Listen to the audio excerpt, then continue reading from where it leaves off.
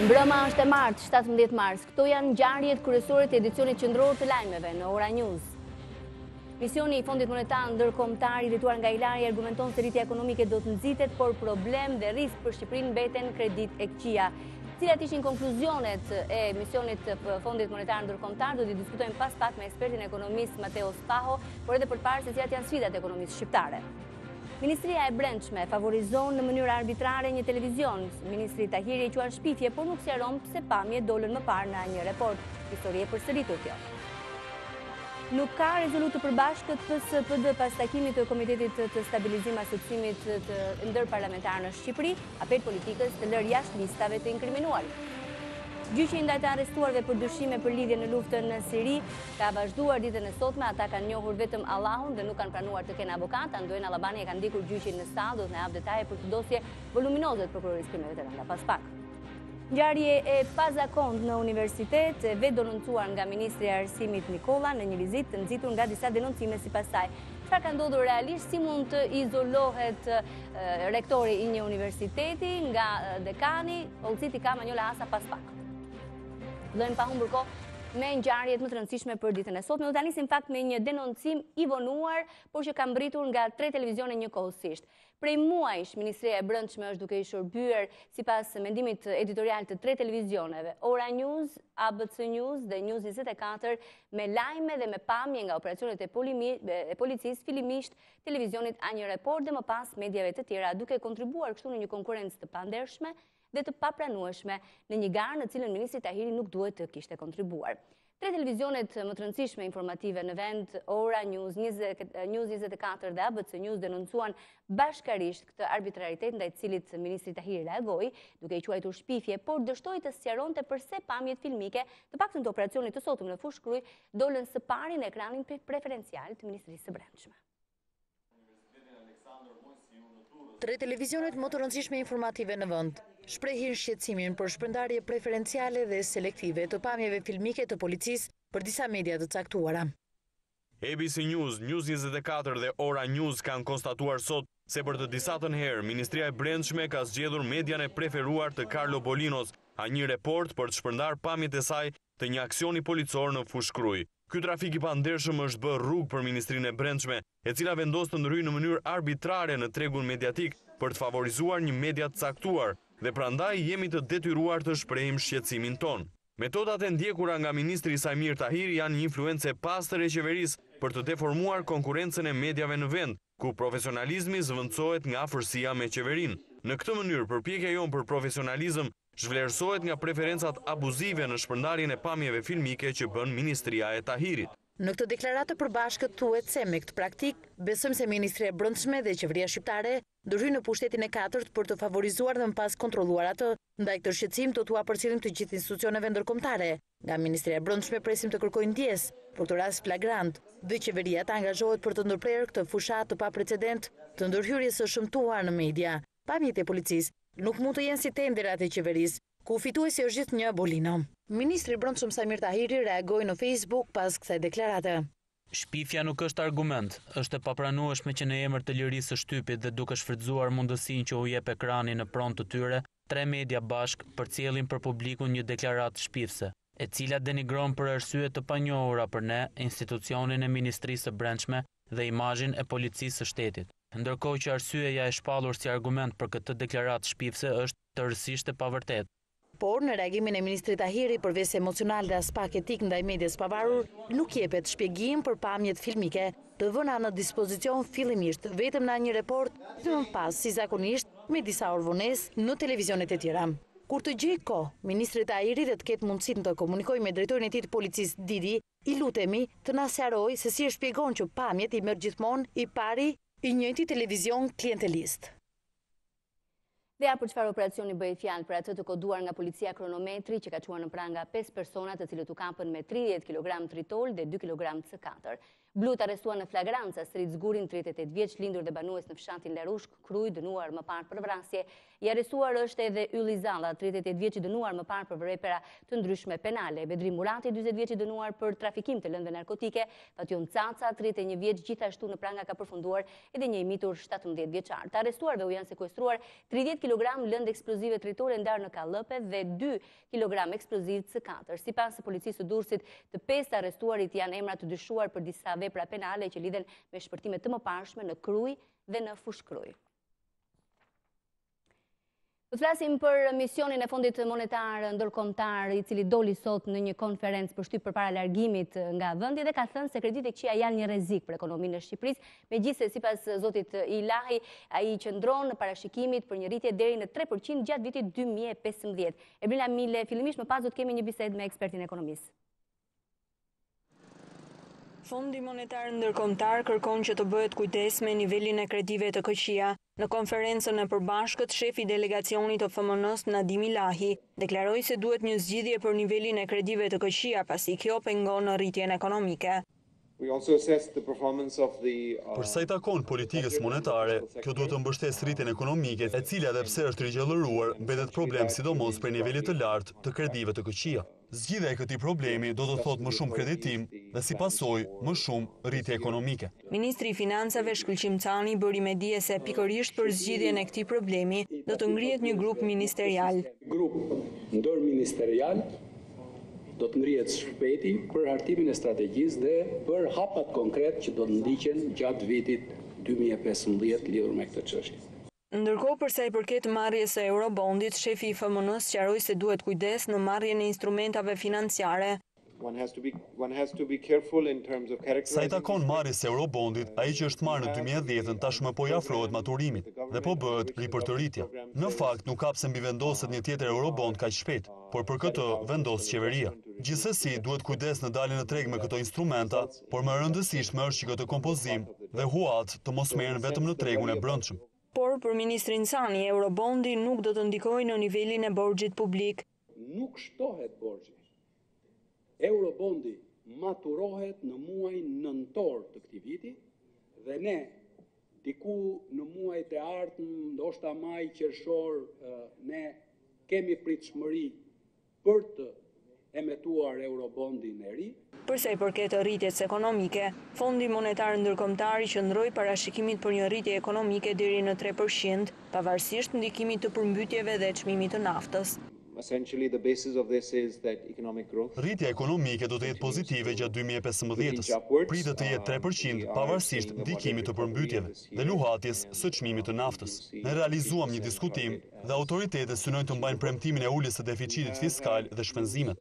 Guvernatori i Bankës së Shqipërisë, Gen Sejko, edhe njëherë theksoi se kreditimi mbetet i ngadalë duke ndikuar në ekonomi. Megjithatë, rritja e kredisë vazhdon të jetë dhe të shfaqet e ngadalt, kjo dhe si pasojë e masave shtrënguese në kreditim të bankave. Ministri i Zhvillimit Ekonomik Erben Ahmeta i deklaroi se investimet janë shumë të rëndësishme për rritjen ekonomike. Tani më do duhet të furnizojnë rritjen ekonomike duke sjellë investime të huaja direkte. FMN zhvilloi një vizitë 2 javore në Tiranë, ku u takua me një sër personalitetesh. Por si mund t'i kuptojnë qytetarët më thjesht, por edhe ekspertët e ekonomisë, çfarë sfidash e presin në Shqipërinë dhe ekonominë e vendit tonë? Kam në linjë të drejt për drejt pranë godinës së qeverisë që merren këto vendime dhe të Ministrisë së Financave, ekspertin Mateo Spaho. Mirëmbrëma, faleminderit zoti Spaho. Mirëmbrëma. E ndoqët besoj reagimin deklaratën e sotme të Fondit Monetar Ndërkombëtar dhe të zotit Ilahi, ka shqetësime për qytetarët, si duhet ta lexojnë këtë deklaratë? Besoj se zoti Ilahi në përgjithësi ka thënë se ekonomia ndërkombëtare do të performojë pozitivisht dhe si pasojë edhe Shqipëria nuk do të ngelet jashtë ekonomisë ndërkombëtare, por gjithashtu ka shprehur edhe shqetësimet që lidhen me mos uljen e kredive të këqija. Dhe në fakt edhe vetë zoti Ilahi nuk ka ditur ose nuk ka deklaruar qartë arsyen e pse kreditë e këqija nuk janë ulur në mënyrën që vetë qeveria do të kishte dëshiruar. Si e shpjegoni ju këtë? Pse nuk e ka bërë qeveria, ose pse nuk ka ndikuar me mekanizmat e saj për të arritur të ketë një ulje të kredive të këqija? Sepse në thelb borxhet që qeveria kishte kontraktuar nuk janë kthyer, ose më mirë një pjesë e borxheve të kthyera kanë qenë thjesht balancime buxhetore ku biznesi ka patur borxh ndaj qeverisë dhe qeveria ndaj biznesit dhe në fakt janë fshirë borxhet e njëri tjetrit dhe nuk është hedhur monedhe re në ekonomi. Pra ekonomia nuk ka ndjerë rritjen ose si themi financimin nga ana e qeverisë ndaj biznesit dhe si pasojë biznesi nuk ka patur mundësinë të paguajë borxhet që ka marrë nëpër banka. Përveç këtij shqetësimi, rritja do të mbetet 3%, ky është lajm i mirë, është i mundur sipas parashikimeve tuaja? Nuk është e pamundur një rritje prej 3%, donse duhet të sqarojmë se për Shqipërinë një rritje ekonomike e kënaqshme do të ishte nga 4% e lartë, pasi kjo lloj rritje ekonomike do të fillonte të kishte efekt edhe në zbutjen e varfërisë, si dhe në rritjen e punësimit. Ndërsa me një rritje ekonomike që mund të shkojë nga 2 deri në 3%, si e pam në vitin që sapo kaloi, nuk mundet të priten pasoja pozitive në xhepat e qytetarëve shqiptarë, në thelb. Sipas këtij parashikimi të Fondit Monetar Ndërkombëtar, do të na presin ditë më të mira për xhepat e shqiptarëve për ekonominë e vendit apo të kujdesshme? FMN-ja besoj se ka qenë mjaft e kujdesshme në vlerësimet e veta. Edhe sot në konferencën e përbashkët, zoti Laj ka qenë mjaft i përgjithshëm në vlerësimet e tij. Në fakt, ekonomia do të eci në rrugën e përmirësimit, por kjo do të thoja për një arsye më shumë ndërkombëtare se sa për manovra të brendshme të qeverisë, e cila ka ndaluar vetëm në konsolidimin fiskal, pra në rritjen e nivelit të taksave dhe tatimeve në përgjithësi, për të marrë më shumë të ardhura. Ende mbetet sfidë lufta ndaj ekonomisë informale. Mateo Speu, faleminderit që ishe me teleshikuesit e edicionit qendror të lajmeve të Ora News. Do të vijojmë me të tjera informacione. Komiteti i stabilizimit të asociimit ka dështuar në përfundim të punimeve që të firmos një deklaratë të përbashkët midis Partisë Socialiste dhe Partisë Demokratike pas 2 ditësh debate që kanë zhvilluar edhe të hapura publike, por sidomos më të nxehta kur nuk kanë qenë publike. Në konferencën përmbyllëse, shefja e delegacionit për Shqipërinë në Parlamentin Evropian i bëri një thirrje politikës shqiptare ta shfrytëzojë 21 qershorin për të mos përfshirë në listat e zgjedhjeve lokale kandidat me rekorde kriminale. Shpresojmë të dëgjohet. 3 muaj pasi i bindi palët në Shqipëri të arrinin një marrëveshje të përbashkët, Parlamenti Evropian lëshon një tjetër thirrje të fortë ndaj klasës politike të përjashtojë çdo kandidat me rekorde kriminale, jo vetëm në zgjedhjet lokale të 21 qershorit, por në çdo proces elektoral. Me një ton gati lutës, thirrjen e lëshoi shefja e delegacionit për Shqipërinë në Parlamentin Evropian, Monika Makovej, në përfundim të takimit dyditor parlamentar BE Shqipëri, që u përmbyll edhe një herë pa një deklaratë të përbashkët të opozitës dhe mazhorancës. We call on all parties not to put on the list for the elections. Ne apelojmë partitë politike të mos vënë në listat e qershorit kandidat me rekorde kriminale, sigurisht edhe për zgjedhjet e tjera. Të inkriminuarit duhet të largohen edhe nga administrata. Policia, të gjitha fushat e jetës duhet të jenë të pastra. Së dyti, ne bëjmë thirrje për një hetim të paanshëm për akuzat që janë adresuar së fundmi nga parlamentarët shqiptar. Gjyqësori duhet të punojë në mënyrë të paanshme edhe pse e dim se kjo është e vështirë.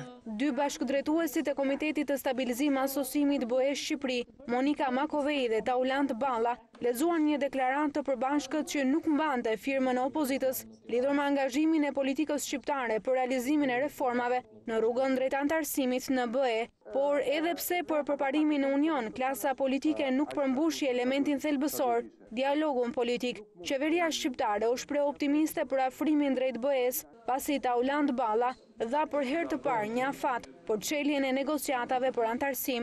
Ecuria e mirë e procesit të reformave të marrë i vlerësimin e radhës, pse jo në vjesht apo brenda fund vitit 2015, me hapjen e procesit të negociatave për antarësim. Por sa të mundur e sheh Parlamenti Evropian këtë objektiv. If a country fulfills the requirements and fulfill the requirements implements. Nëse vendi përmbush kriteret, është e mundur. Mund të duhen 3 ose 5 vite për antarësimin, por të plotësohen reformat dhe pastaj mund të ketë një vendim politik, por gjëra duhet të shihen me fakte në terren dhe jo në letër. Edhe pse porosia e Makovej ishte që politika të rrëmbente këtë shans për dialog, pasi vendi ndodhet në një moment historik, sërish nuk panti dakordsi në deklaratë. Arsyet i sqaroi deputeti demokrat Aldo Bumçi. Akuza është me emër, është për kryetarin e kuvendit Ilir Meta. Dhe ne kërkonim përfshirje kryetari i kuvendit. Pra, hetimi i akuzave kriminale që përfshin kryetarin e kuvendit të bëhen në mënyrë të besueshme, pa ndikime, pa presion nga ana e qeverisë. Shumica nuk ishte dakord që përfshihej kryetari i kuvendit dhe donin të linin një term të përgjithshëm deputetët e kuvendit, kur kjo është e padrejtë, e pandeshme. Çfarë kanë 140 deputet tjerë me këtë akuzë. Demokratët kanë kërkuar që në deklaratë të përfshihen edhe çështje të tjera, si largimet nga administrata apo rastet e korrupsionit. Për gjithçka ka ndodhur brenda dyerve të mbyllura, por edhe jashtë kamerave, brenda takimeve me Komitetin e 8 të Stabilizimit Asociimit Shqipëri Bashkimi Evropian, e ftuar pas pak në këtë studio është kryetarja e Komisionit të Integrimit dhe deputetja e Partisë Demokratike Malinda Bregu për të folur dhe për aktualitetin e ditës. Por ndërkohë, ambasadori amerikan Donald Lu ka vlerësuar punën që bën Inspektoriati i Lartë i Deklarimit të Pasurive dhe kërkuar trajtimin e rasteve të zyrtarëve të lartë me seriozitet, gjatë takimit që ka pasur sot me Shkëlqim Ganaj. Ambasadori Amerikan Donald Lu ka vlerësuar punën e Inspektoriatit të Lartë të Deklarimit dhe Kontrollit të Pasurive dhe Konfliktit të Interesave, veçanërisht për sa i përket kallëzimeve penale të kryera ndaj zyrtarëve të lartë, duke kërkuar trajtimin e tyre me seriozitetin e duhur nga aktorët e sistemit të drejtësisë, prokuroria dhe gjykatat. Kërkesa e ambasadorit amerikan ka ardhur gjatë një takimi me kreun e Inspektoriatit të Lartë të Deklarimit dhe Kontrollit të Pasurive dhe Konfliktit të Interesave, Shkëlqim Ganaj. Duke qenë se procesi i deklarimit dhe kontrollit të pasurive konsiderohet si një mjet i rëndësishëm për parandalimin dhe evidentimin e sjelljeve korruptive të zyrtarëve dhe të zgjedhurve, Ganaj dhe ambasadori Lu kanë ndarë mendimin se ILDKPI luan një rol kyç në luftën kundër korrupsionit dhe se si e tillë, ajo duhet inkurajuar dhe mbështetur në kryerjen me sukses të misionit të saj. Nga ana e tij, kryeinspektori Ganaj siguroi ambasadorin Lu se ILDKPI është e vendosur në parandalimin e korrupsionit nëpërmjet rritjes së transparencës ndaj publikut dhe ndëshkimin e të gjithë shkelësve të ligjit. Ndërkaq që deputeti Tom Doshi ka dorëzuar në Prokurorinë e Krimeve të Rënda një kërkesë për administrim provash të reja nga Gjermania. Sipas deputendimit të deputetit Doshi, duhet të administrohen në dosjen hetimore pamjet filmike të kamerave të sigurisë në aeroportin e Hanoverit, ku sipas tij shfaqet Spartak Braho dhe Fatjon Skënderi. Doshi deklaroi se përmes këtyre provave do të faktojë përpjekjet e njerëzve të Ilir Metës dhe fshehjen si dhe manipulimin e të vërtetës. Për të thënë të vërtetën e tij, ka qenë edhe në Gjermani në takime me politikanët e atjeshëm, kryetari i Partisë Demokratike Lulzim Basha, i cili ka ndarë shqetësimin për dekriminalizimin e politikës shqiptare me zyrtarë të lartë të Gjermanisë. Në Berlin, Basha i njohu 2 zyrtarë të lartë të qeverisë gjermane me përpjekjet që sipas tij po bëhen nga pushteti për të penguar hetimin e për të shehur të vërtetën mbi çështjen Doshi, që e konsideroi si më të mprehtën të 25 viteve të fundit. Kërkesa e opozitës dhe e mbar qytetarëve është prehur Basha është dorëheqja e kryetarit të kuvendit nga posti i tij për t'i hapur rrugën një hetimi të drejtë dhe të plot të pandikuar nga pushteti. Por Ilir Meta ka vazhduar turin e fushatës së zgjedhjeve të 21 qershorit, sot ka zgjedhur të shkojë në Lezhë, ku kjo forcë politike do të rikandidojë me Viktor Tushën. Në vijim të fushatës zgjedhore që nisi nga Kuksi, Ilir Meta ka shkuar në Lezhë, ku LSI ka vendosur të rikandidojë Viktor Tushën. Meta ka dhënë një mesazh të qartë për zgjedhjet vendore të 21 qershorit, teksa u rikujtoi strukturave dhe drejtuesve politik në Lezhë se vazhdimsinë e ndryshimeve e mundsojnë qytetarët, ndaj Lëvizja Socialiste për Integrim duhet të jetë motori i bashkëpunimit si me qytetarët, ashtu dhe me aleatën e koalicionit Partinë Socialiste. Duhet dhe kemi përgjegjësi për të qenë motori i bashkëpunimit, jo vetëm me Partinë Socialiste, forcën kryesore të koalicionit tonë, Aleancës për Shqipërinë Evropiane, jo vetëm me gjithë forcat e tjera të këtij koalicioni, por edhe me gjithë qytetarët lezhëianë, me dhe pa parti, me gjithë intelektualët e Lezhës që kanë një ide, që kanë një mendim, që kanë një propozim për të përmirësuar drejtimin e këtij qyteti, për të zgjidhur probleme dhe shqetësime. Për Viktor Tushën në garë për mandatin e tretë, angazhimi me qytetarët do jetë më i madh. Organizimin e të gjitha strukturave, motivimin e tyre për fushatën e re të vitit që sapo kemi hyrë si start të 2015 të 21 qershorit. Në emër të Lëvizjes Socialiste për Integrim të Lezhës, t'ju garantoj se motivimi, angazhimi ynë do të jetë shumë më i madh. Para strukturave të LSI-s, Meta ka bërë të ditur se projektet transformuese të Lezhës do vijojnë, gjë e cila do përmirësojë jetën e qytetarëve dhe imazhin para turistëve. Policia e shtetit nuk e ka mohuar ekzistencën e një dokumenti sekret i cili dëshmon se deputeti Mark Froku kishte në makinë një person në kërkim për trafik droge. Vetëm gjatë ditës së sotme pas publikimit dje në media, një njoftim zyrtar bën të ditur se policia është e shqetësuar për daljen e dokumentit, pasi cënon rënd hetimin dhe se për këtë do të nisë një procedim penal. Por në fakt nuk ka dhënë shumë detaje sepse ka munguar për të qenë transparente një ngjarje e tillë që i është mohuar informacionit të qytetarëve. Partia Demokratike ka akuzuar kryeministrin dhe kryetarin e kuvendit se po mbajnë në shantazh deputetin Mark Froku, sipas numrit 2 të listë blu me anë të raportit policisë, faktohet fshirja dhe përfshirja e Frokut në trafik droge. Raporti i policisë i publikuar në media ku theksonte se deputeti Mark Froku ka marrë në mbrojtje dhe nuk ka lejuar arrestimin e një të dyshuari si trafikant droge, për Partinë Demokratike është shantazh i drejt për dëshmitarin kyç për vrasjen e 2 deputetëve. Sipas sekretarit të përgjithshëm Arben Ristani, i gjithë zinxhiri kryesor i shtetit është përfshirë në këtë skemë kriminale të manipulimit të hetimit dhe embulimit të ngjarjes me të vetmin qëllim kapjen e dëshmitarit. Trafikanti u laj lirë, edhe deputeti Froku gjithashtu nuk pati asnjë pasojë, sepse gjithë kjo është në funksion të manipulimit të hetimit dhe të fshehjes së të vërtetës në lidhje me akuzën më të rëndë të 25 viteve të fundit që kryetari i parlamentit ka porositur vrasjen e 2 deputetëve. Kjo është një skemë mafioze dhe kriminale. Kapja e dëshmitarit kyç të procesit dhe përdorimi i tij më pas sipas interesave të tyre për të dalë të larg nga kjo histori. Deputeti Froku është gjithashtu nën presion me gjyqin që ka ndërkohë vllai i tij, i cili akuzohet për vrasjen e komisarit Lamaj. Mbi këto akuza ka reaguar deputeti Mark Froku, duke i cilësuar politike, me qëllim për baltjen e tij si deputet dhe politikan. Në reagimin për mediat, Froku thekson se në asnjë rast nuk ka përdorur imunitetin për t'i dhënë ndihmë asnjë personi që është i përfshirë në aktivitete kriminale. Unë e kam dëshmuar më së një herë se nuk jam shmangur drejtësisë, duke vepruar me standarde krejt të tjera nga ato të akuzatorëve të mi. Refuzoj me neveri çdo akuzë që bëhet ndaj meje, por përfshirë në aktivitete kriminale dhe dua të sqaroj se të gjitha sipërmarrjet që kanë ndërtuar bashkë me familjen time, me sakrifica të mëdha prej shumë vitesh, kryen aktivitetin e tyre konform ligjeve në Republikën e Shqipërisë. Këtu gjendet morali, fuqia, por dhe dinjiteti im. Froku thekson se këto akuza bëhen në një periudhë ku, siç tha ai, forca politike që drejtohet prej tij është e motivuar për të garuar fort në zgjedhjet e 21 qershorit.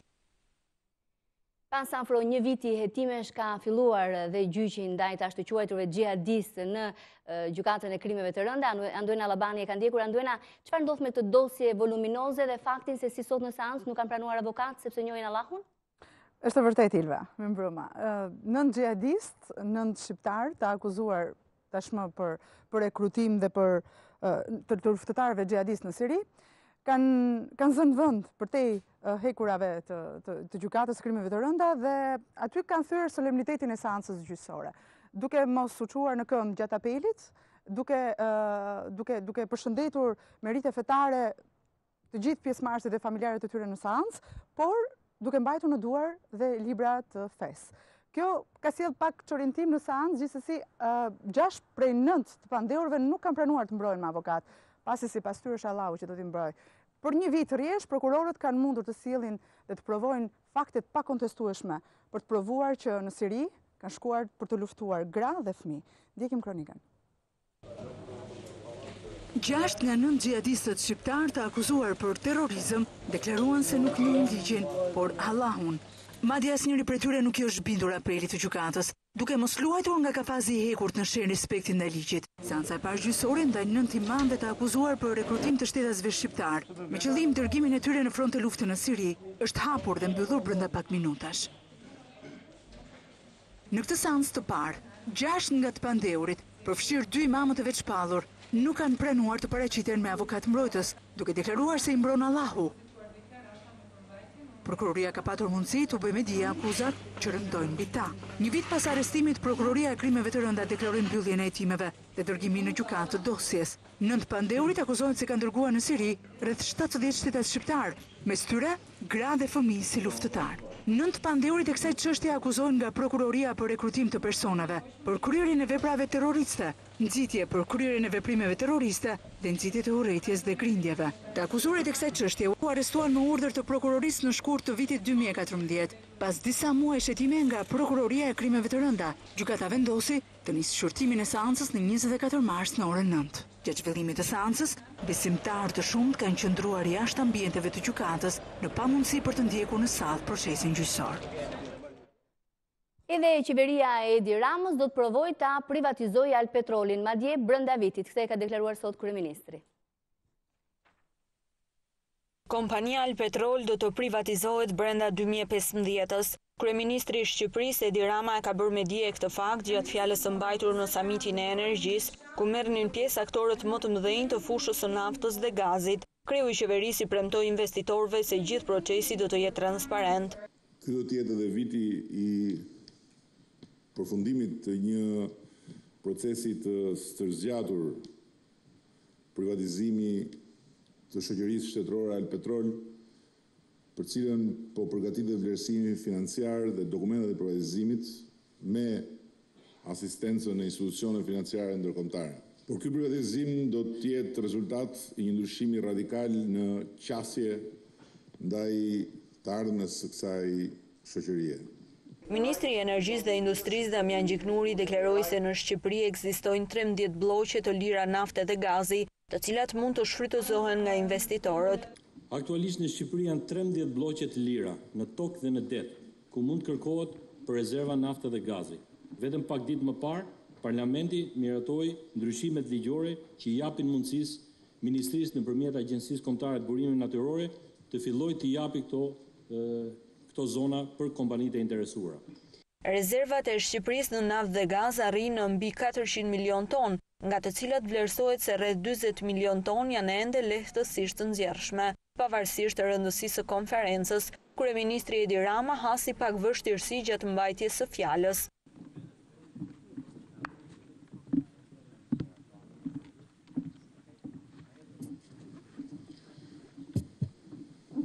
She's the best translator in town. I was talking about electricity, not energy.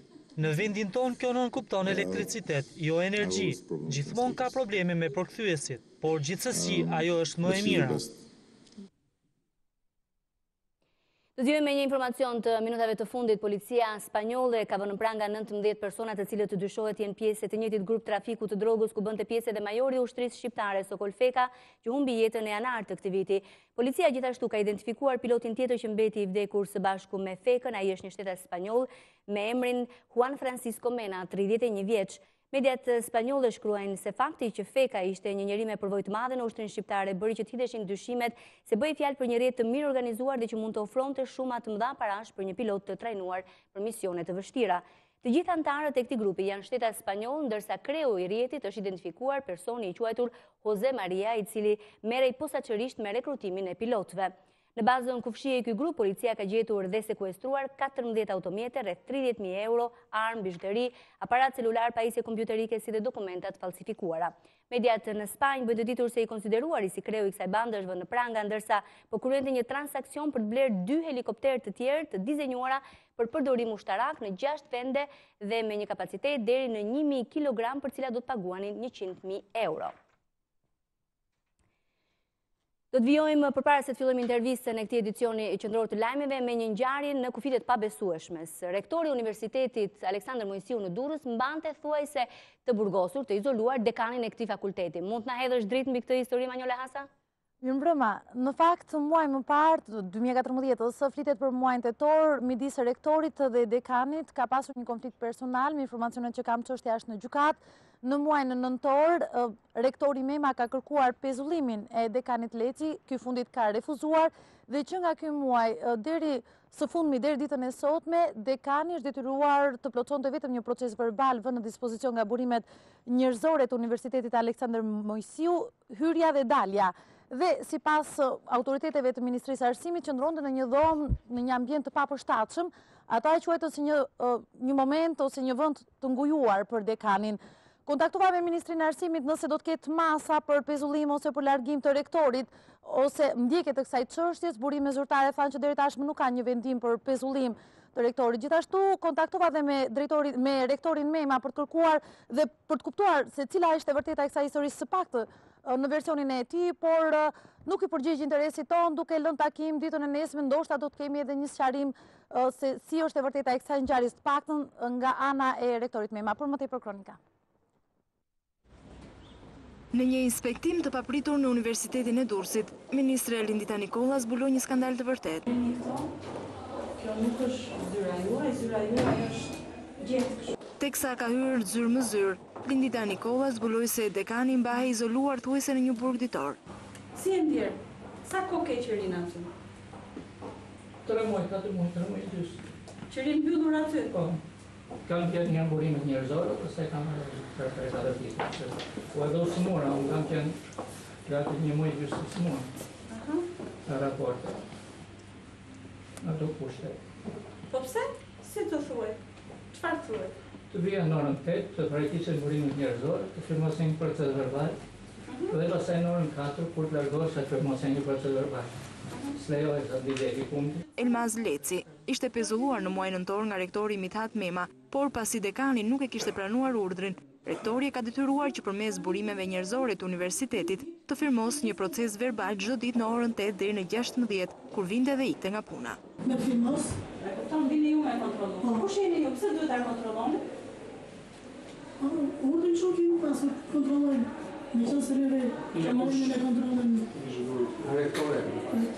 Ministria Nikolla e shoqëruar nga stafi i saj i ngushtë ka parë dhe zyrën ku ishte vendosur profesor doktor Elmaz Leci, duke e konsideruar të papranueshëm një veprim të tillë.